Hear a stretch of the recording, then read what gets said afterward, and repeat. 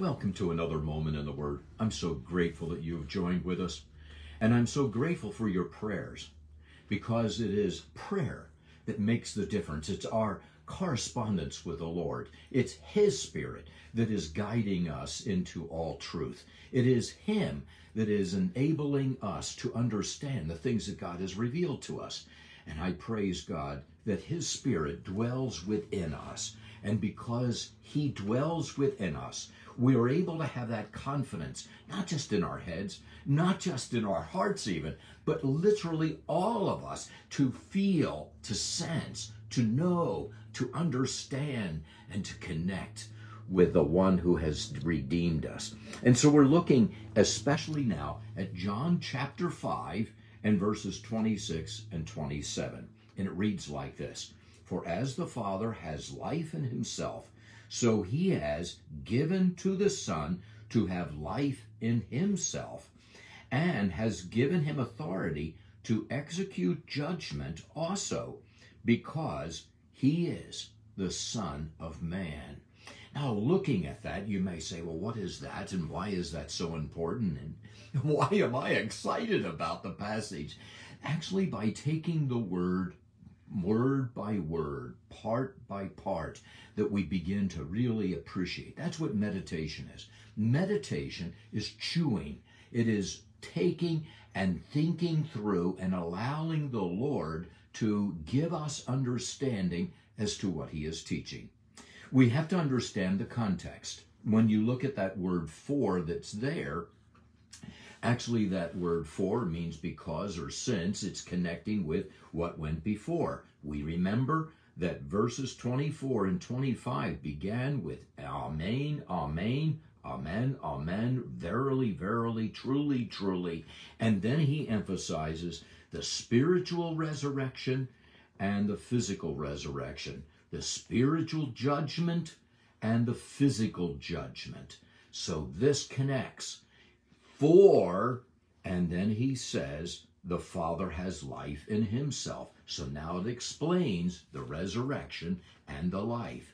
Remember, however, the larger context is that Jesus has healed this man on the Sabbath who was paralyzed for 38 years, a picture of Israel, and the Jewish leaders, they're furious that He would act, He would heal, He would work on the Sabbath day.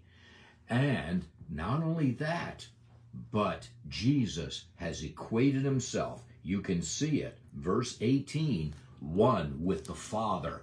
And that is really infuriating Him, that He is claiming to be God. Jesus is explaining what that means and why He is saying it. He is affirming it. He's not defensive. He is declaring that He is God. So now we see, as the Father has life in Himself, God the Father is life. He gives life to everything. Jesus is God. Everything depends on your understanding of who He is. He is God. He is declaring that God, in His very nature, is life. It's intrinsic. It's a part of Him. It's essential. It is an attribute that is inextricably a part of who He is. God breathed into Adam, and he became a living soul. Adam was just a piece of clay. That's in fact what his name means. Adam means clay. But he was a mold. He was just simply a body without life. It says in Genesis chapter 1, everything that has life, it came from God.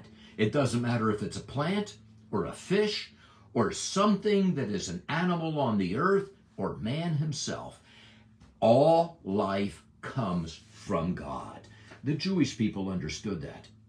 They understood that God was the giver of all life. We find in Jeremiah chapter 10 and verse 10, But the Lord is the true God. He is the living God. He is the everlasting King. And at his wrath the earth shall tremble, and the nations shall not be able to abide in his indignation. Notice how life and judgment go together, because unfortunately sin results in death. And so therefore God opposes sin because it destroys what he has created. That's why the judgment is now related to the two. In the two verses we looked before, we saw resurrection, we saw judgment. And we see it again here in this passage. And Jesus is saying the Father has life.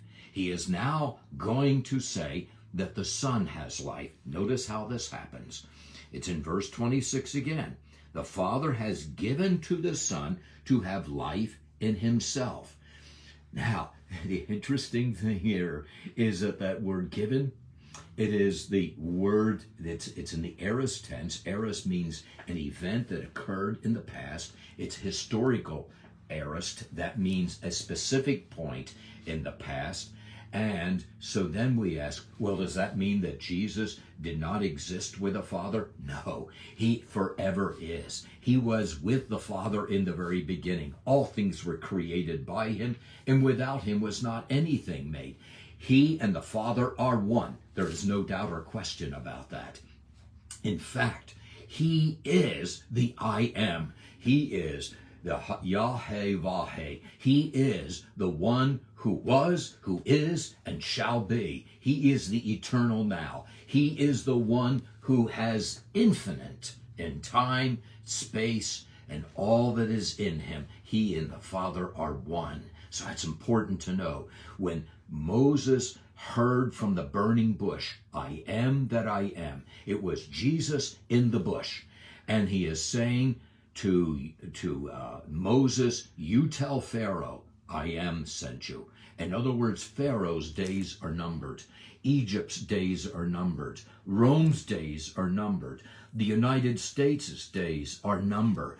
And all of the nations of the world were all numbered. But the one who is the I Am, he is forever. He is eternal. And that's what we see here. Jesus is the I Am.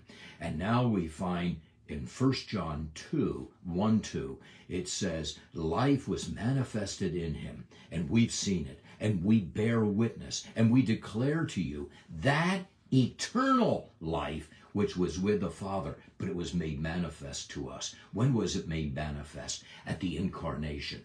That's then the historical aorist. That's when the life was made manifest, was given to the Son. It is not that the Son didn't have life before, but he was made of a woman, born of a woman. He became man.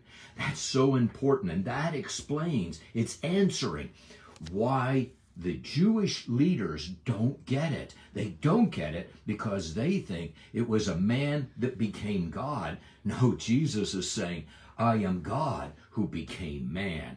That is so important. It is the incarnation he's referring to.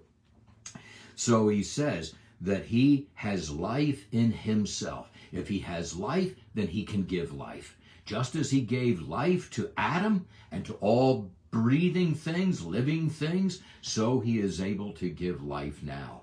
But the difference is, you see, in the garden, there was life, and that life was physical. And because of sin, death came.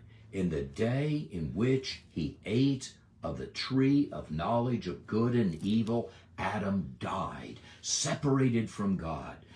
And what Jesus now gives us is the second creation, a new creation in Christ, that we might live and live forever. And so we now see this, that we have the Son is given, that he has life in himself. Notice verse 27. And it was also given, historical aorist again, authority. You'll love this. The word authority is exousia in the Greek. Now take that word apart. E-X, that's like you have exit, means the way out. Out of what? Exousia, ousia, that part is a me in the Greek. Now, a me is the to be verb. In other words, out of the to be, out of the I am. The one who is the eternal God, it's out of him. That's where the authority comes. And that authority is the one who has the right to judge. Now, what is that judgment? I want to say that because Jesus is man, he is God who became man. He now has the authority. He has the ability to be your judge. How does that play out? We find in Hebrews, and it's in chapter 4, verse 15, that we have a great high priest who can be and can empathize, sympathize with our weakness. Why? Because he was at all points tested like we. He was tested because he's put on our flesh. He identified with us. And so now he can be our Savior. And being our Savior, he who is God now can take the judgment. And he did it on the cross for you and for me. And so it says that all authority was given to him to execute judgment, also because he is the Son of Man, because he is the. Now, that word does not exist in the Greek. It's really interesting. That phrase is used 56 times in the scriptures. Very seldom and never in John's gospel do we ever have the definite article the. It is simply Son of Man. Because he is Son of Man, he is. In other words, he has taken on our flesh. He is human. And in being human, he is now able to execute judgment. He can be your judge. He identifies with you, and therefore he is your high priest who now has suffered on the cross in your behalf and rose again the third day. Or he is your judge and you have no excuse. He knows what you've gone through. In him was life, and the life was the light of man, that he showed you how to live, and you rebelled against him, and you have no right. The judge understands. He wore your skin. And you, if you rebel against him, now he stands before you, and you are in judgment. Notice what it says in Daniel. This is in chapter 7, verses 13 and 14. He says, I was watching in the night visions, and behold, one like the Son of Man, coming in the clouds of heaven. He was the Ancient of Days. He is God. And they brought him near before him, and to him was given dominion and glory and kingdom, and all the people, the nations, the languages shall serve him. You know, it's interesting. Adam in the garden was given a responsibility. That responsibility was to have dominion on the earth. That's the chief end of man. That's the purpose for which we were created, to have dominion. And what did we do? Adam rebelled, rejected God's word, and as a result, lost the authority to rule. What then happens in Revelation chapter 5? Unto him, the Lamb, was given the right to open the scroll and to release its seals. And in that he was able then to rule on the earth and to have dominion. The very same word we find back in Genesis. He is, because he died for you. He identified with you. He is God who put on flesh. I pray today that you know that you have a Savior. Not only is he God, but he is God who knows your infirmities. He died in your place. He paid your penalty. And if you don't know him and you reject him, then I want you to also know you have no answer before him. He knows, and you have rejected him. I pray that's not the case for you. Let's pray. Father, thank you so much for your word. And thank you for the meditations that you give to us and the understanding. And now, Father, for the opportunity to live it. Might our lives so reflect him that it would cause many to have hope and to receive him. And also for those who would reject, to understand the authority that comes from you alone, Father, that you have now by your Spirit placed within us. We ask, Father, for your blessing in Jesus' holy name. Amen.